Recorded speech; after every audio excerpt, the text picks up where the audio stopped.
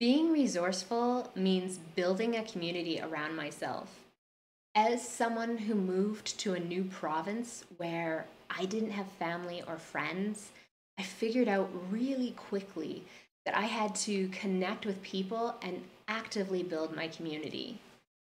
This didn't come easily to me. I joined clubs, I took a fitness class, and I signed up for organized social events. I really worked at it because I knew that people were the resource that were the difference between thriving or failing in my new life. And as I go forward with my studies, I don't just want to bury myself in books. I want to build the kind of relationships that will be resources of inspiration and creativity and learning for the rest of my career. At McMaster University's first year course, Integrated Cornerstone Design Projects in Engineering, I know I will find the kind of collaborative learning environment which fosters community. And I believe this kind of programming is foundational. After all, engineering is about concrete solutions for real world problems in our communities.